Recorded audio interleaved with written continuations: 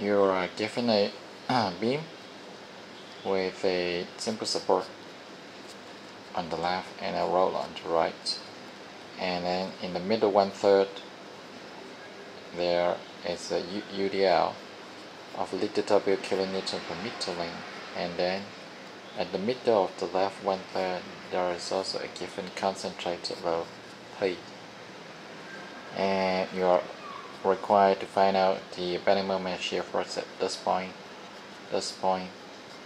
and this point, 3 points. Okay, so step 1, as usual, you calculate the reaction R1 and R2, and the horizontal reaction is obviously 0 because there's no horizontal force acting on the beam. So vertical equilibrium tells you that R1 plus R2, that's going up, is balanced by something coming down. P plus this little W times the length here, which is L/3,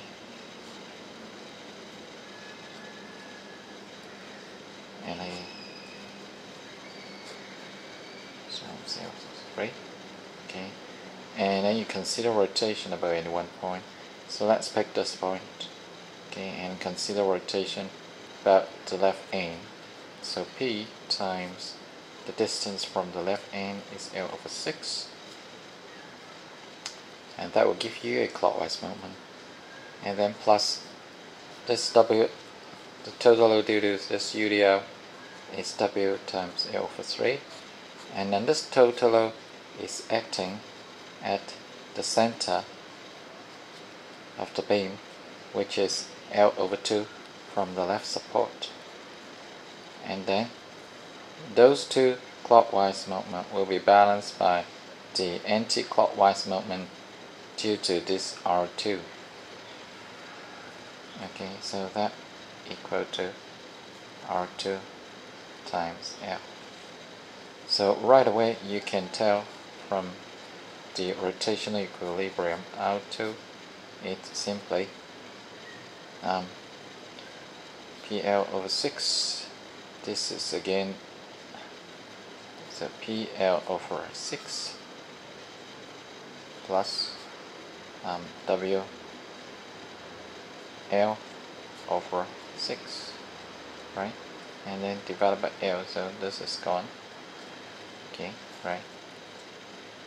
So that's R2, and from this you calculate R1, and that will give you R1 is simply P plus WL/3 minus P/6 plus WL/6. Okay, so that will give you 5P/6 minus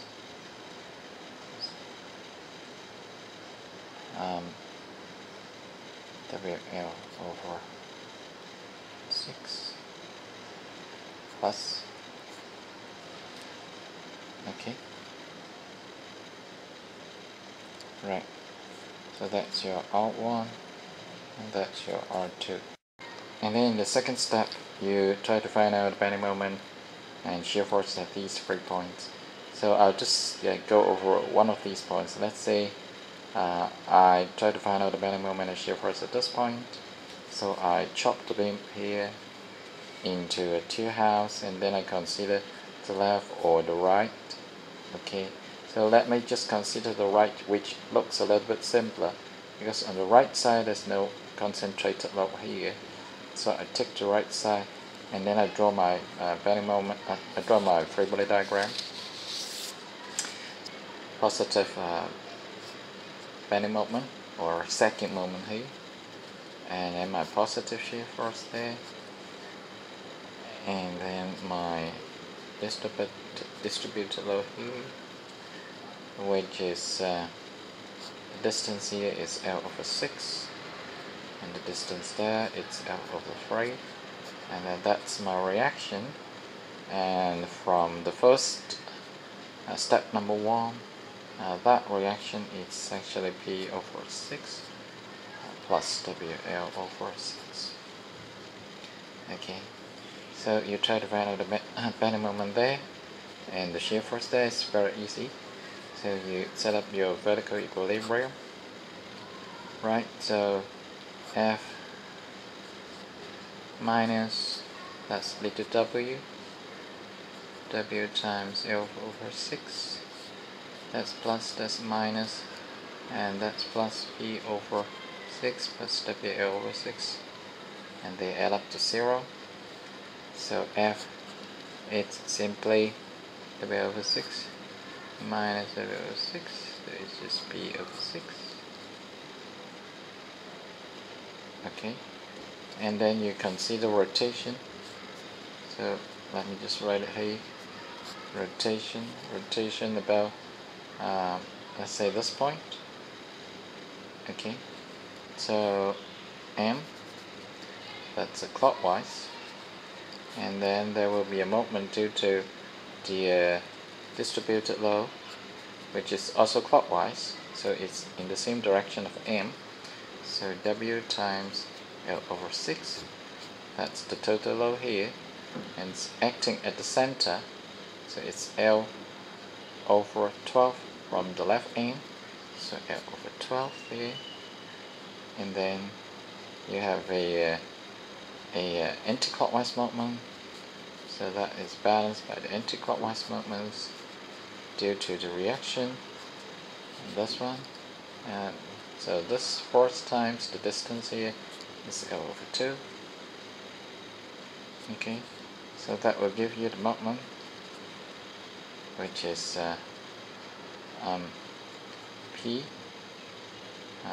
L over 12 plus WL squared over 12 minus this WL squared over 72. So if you simplify a little bit, that will give you PL over 12 plus this is so 5 over 72. Right, so that's the moment at this center of your beam, and the shear force is there.